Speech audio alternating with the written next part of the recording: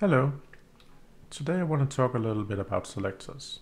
So I have a simple application here, and let's say I want to do something inside it. So I click record and I click file. I click escape and it finds file. Everything is good. So let's try and open something inside here, and then let's go back and find file. Now it doesn't find file. So what's wrong? Let's try and click file again and compare the selectors.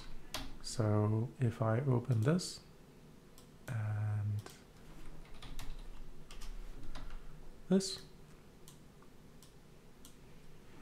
what you will see is that the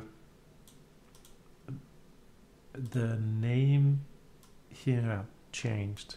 So for some reason, and this is not wrong or anything, but in this case the window name contains the name of the file that is open. So because I open something, the name is now different, so now I can't find it. So we can easily fix that, right? I could go inside here and I could say search for gold sim player star. And that means it will find something that matches this, where the name starts with gold sim and then it can be anything after that. So if I now click highlight, you can see it finds something. So I click OK. But if I close the application and I open it again and I click highlight, now it fails. So let's try one more time and click on the file button. And let's copy the selector. There we go. And what you will see now is that this, let's put it down here. So if you look at the class name, it has an ID. You see this, usually this is WPF. I don't know what framework this is, but clearly not WPF.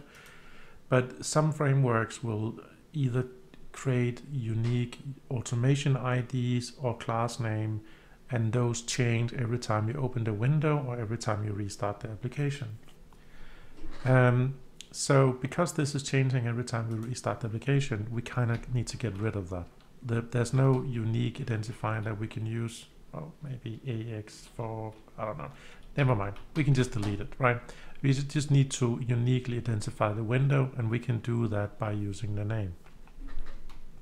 So if I remove that and click highlight, you can see now it finds something. So let's try this again, right? Let's say that I want to open an example file. I'm going to copy this. So let's say I want to open Mono Lake. I don't know what that is. So I'm going to click record and file and open example. I'm going to click the file name, paste in the name, click open and escape. And now we know that all of the selectors are a little bit wrong. So we can now copy and paste the selector that we know that works. So I'm going to click open. It is kind of on my to-do list to create, I don't know, a templating system, a replacer system, or something that would make it possible to write rules so you can automate this. But for now, we need to just do it manually. There we go.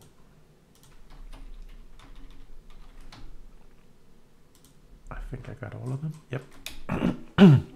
So let's try this again. So I click play and it seemed to work just really, really fast.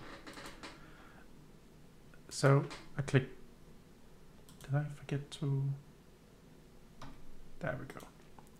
So I click play and something weird happened in the menu.